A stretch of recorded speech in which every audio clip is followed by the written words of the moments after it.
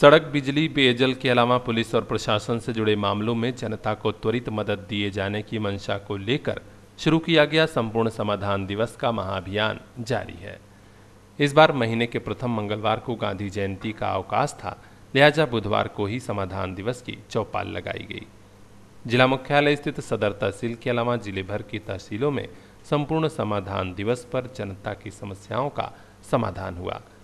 इस बार जिलाधिकारी शिवाकांत द्विवेदी और पुलिस अधीक्षक रविशंकर छवि मेहनगर तहसील पहुंचे थे। यहां वरिष्ठ अफसरों के सामने 90 मामले आए, जिनमें से 14 का निस्तारण हुआ। पुलिस, राजस्व सहित अन्य विभागों से जुड़ी शिकायतों पर जिलाधिकारी श्री द्विवेदी ने कहा कि प्राथमिकता के आधार पर सुनवाई हो, अन्यथा यही छोटे विवाद बड़ी घटनाओं का कारण बन जाते हैं।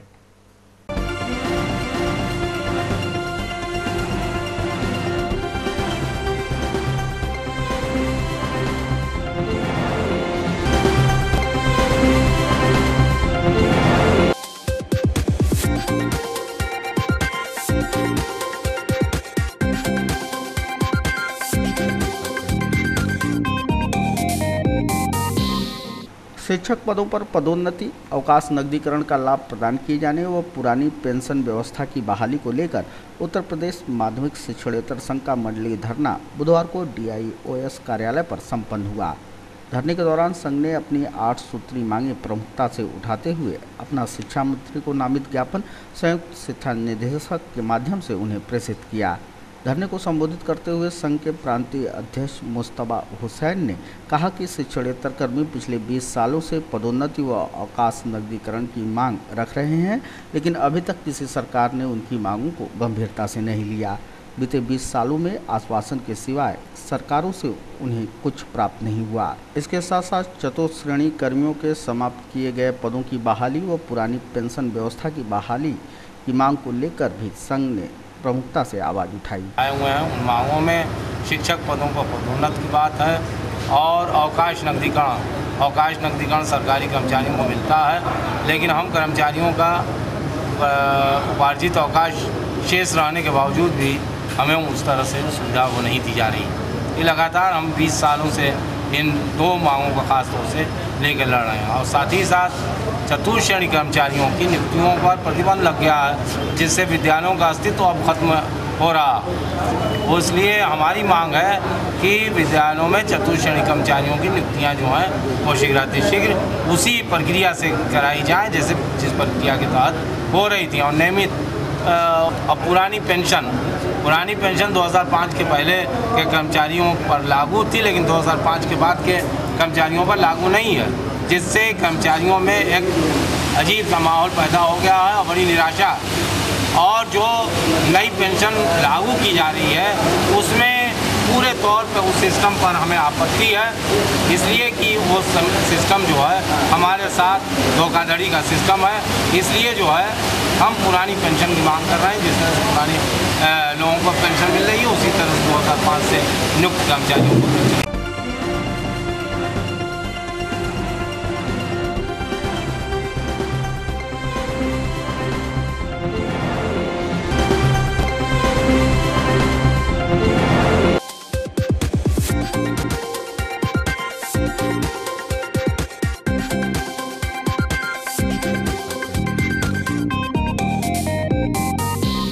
राष्ट्रीय नारायणी सेना ने अपनी 5 सूत्री मांगों को लेकर प्रधानमंत्री को नामित अपना ज्ञापन बुधवार को जिला प्रशासन को सौंपा।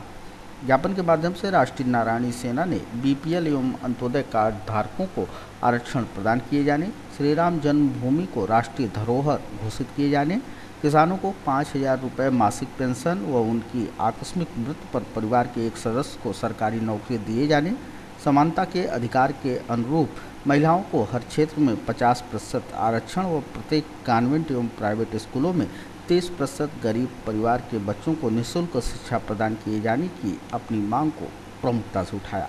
लोगों ने DM साहब के यहाँ आगे एक अपना ज्ञापन दिया हुआ है, जिसमें हमारी कुछ 5 सूत्री मांगे हम लोगों ने रखी है सरकार से। एक तो पहला हमारा है कि BPL और अंत्योदय कार्ड धारकों को आरक्षण दिया जाए। दूसरा हमारा है श्री राम जन्मभूमि को राष्ट्रीय धरोहर घोषित किया जाए। तीसरा हमारी मांग है कि जो भी हमारे किसान भाई हैं, देश के हमारे अन्नदाता हैं, वो आज जो है आत्महत्या करने पे आज आत्महत्या कर लेते हैं। तो उनके लिए हम किसानों के लिए पेंशन योजना की मांग करते हैं, मासिक 5,000 रुपये की। और अगर उनके घर में किसी की मौत हो जाती है आकस्मिक, तो उनके परिवार के एक सदस्य को जो है सरकारी नौकरी दी जाए। और हमारा एक लास्ट 5वां हमारा मांग ये है सरकार से कि कम से कम जो समानता के अधिकार की बात करती है सरकार, तो उनसे हमने बात करी है कि कम से कम जो हमारी महिलाएं हैं उनको 50% हर क्षेत्र में आरक्षण दिया जाए। सरकार को जी नहीं, हम किसी सरकार को ना दोषी मानते हैं, ना किसी का हम समर्थन कर रहे हैं, ना हम किसी का विरोध कर रहे हैं। हम अपनी मांगे लेके आए हैं, शांतिपूर्ण से अपनी मांगों को रखेंगे। जी आश्वासन मिला है डीएम साहब से कि वो हमारी मांगों को ऊपर तक ले जाएंगे।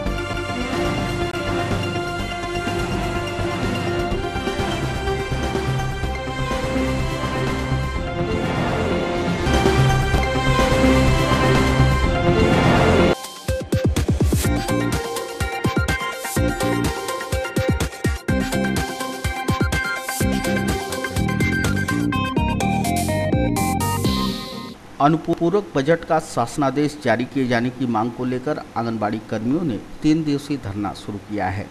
आंगनबाड़ी कर्मचारी एवं सहायिका एसोसिएशन उत्तर प्रदेश के बैनर तले लामबंद हुए कर्मियों ने रिक्शा स्टैंड पर धरना देते हुए सरकार के खिलाफ हल्ला बोला।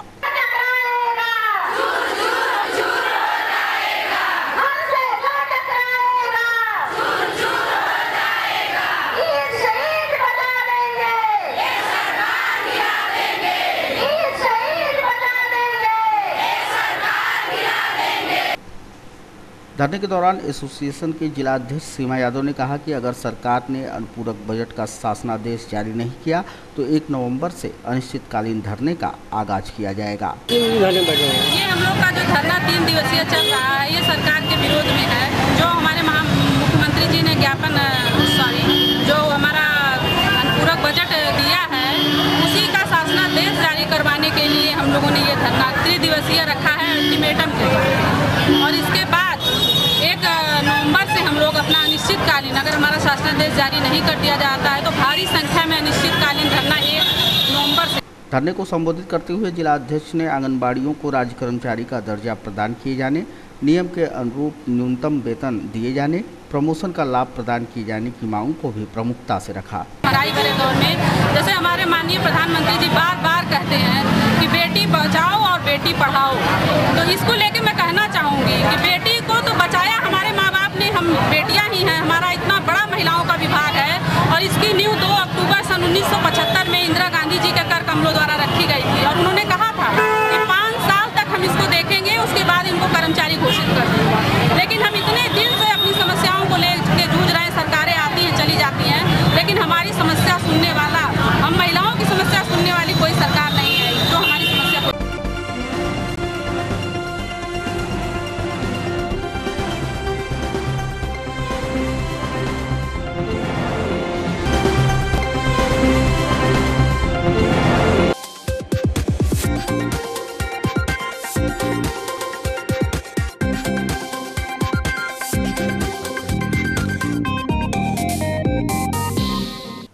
विभिन्न जाति और वर्ग के गरीब छात्र छात्राओं की पढ़ाई बीच में न छूटे, इसके लिए प्रदेश की सरकार उन्हें छात्रवृत्ति प्रदान कर रही है। इस बार गांधी जयंती पर शहर के नेहरू हाल सभागार में एक जागरूकता कैंप लगा, जहां तमाम स्कूलों कॉलेजों के छात्र छात्राओं को बुलाया गया था। पात्र छात्र छात्राओं को छात्रवृत्ति वितरित की गई। साथ ही सभी से कहा गया कि सरकार गरीब बच्चों की पढ़ाई में मदद के लिए ही यह योजना चला रही है। इसका मकसद है कि समाज का हर तबका शिक्षित और आत्मनिर्भर बन सके। इस कार्यक्रम में सीडीओ कमलेश कुमार सिंह, साहित्य निकट सिंह के अलावा कई विभागों के अधिकारी और भारतीय जनता पार्टी के कई नेता भी शामिल हुए। कार्यक्रम में छात्र छात्राओं ने देश प्रेम के गीत भी प्रस्तुत किए। अंबर नीला, धरती सुनहरी, अंबर नीला, हर मौसम रंगीला, ऐसा देश है मेरा, ओ ऐसा देश है मेरा, ऐसा देश है मेरा, ओ ऐसा देश है मेरा।